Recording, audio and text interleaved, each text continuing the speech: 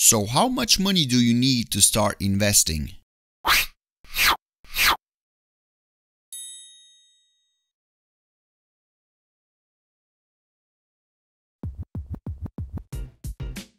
What's going on, everybody? Welcome back for another video about stock investing.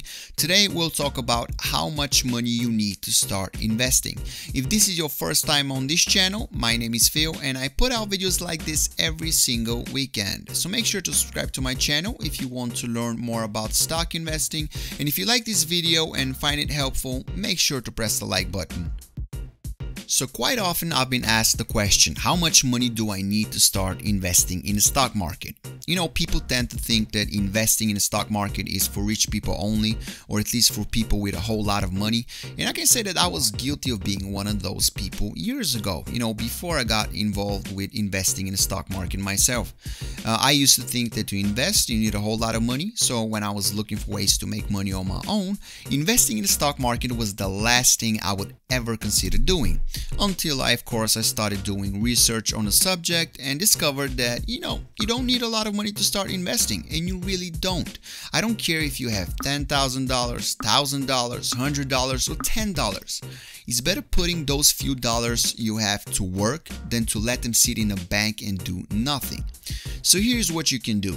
Find a company that you might think will be a good investment. Do as much research on that company as possible. And if you think that it might be a good investment, put that money to work. When you get your hands on more money, buy more stock in that company or another company. You know, it's a good thing to diversify.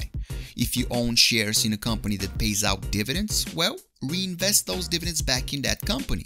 And when you continuously do that, you see how those few dollars turn into a little fortune.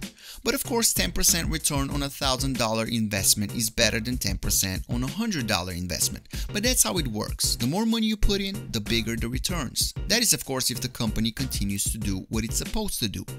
But the main point is you don't need a lot of money to start investing. You might not have much money to put to work to begin with, but start with what you have. Add more to that investment when possible, and with time and some patience, that little investment will grow. So that's it for today, guys. I hope you found this video helpful, and if you did, I would really appreciate it if you give it a like. And for more videos like this, make sure to subscribe to my channel. Thank you for watching, and talk to you next weekend.